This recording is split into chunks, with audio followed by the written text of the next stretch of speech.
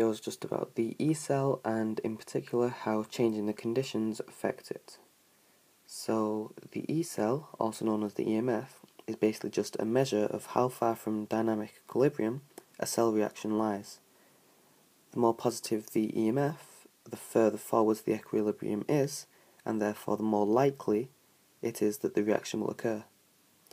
The reaction may not occur, however, if the activational energy is extremely high, or if the reaction is so slow that we basically just disregard any reaction is occurring at all.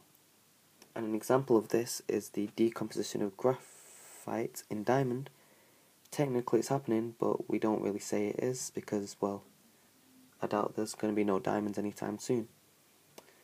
So EMF is affected by three factors, and these are current, concentration and temperature. So the first one I said was current. If you allow current to flow through the cell, gradually this will cause the EMF to drop until it reaches zero, and at this point the cell is at equilibrium. The second factor was concentration, and for this I'm using the example here. So the first thing you do is you write out both of the half cells as reductions on the same line, and as always we put the reducing agent on the left, but this time we will separate the two half equations by writing E cell, and this can be demonstrated here. Once we wrote that out, we just apply Le Chatelier's principle to whatever can be applied, and here it's just the copper 2 which is increased, and as this increases then the equilibrium shifts to the right, and that's why I've got that big black arrow there to the right. Finally then, we just look at the gap between the two reductions, which is symbolized with the E cell here.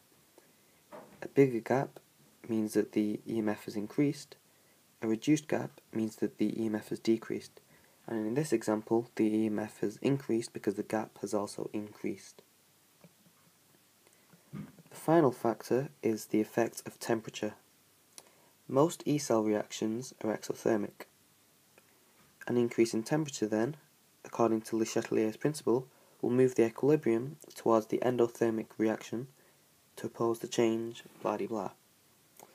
Moving the equilibrium backwards, however, decreases the EMF and it makes the value become nearer to zero.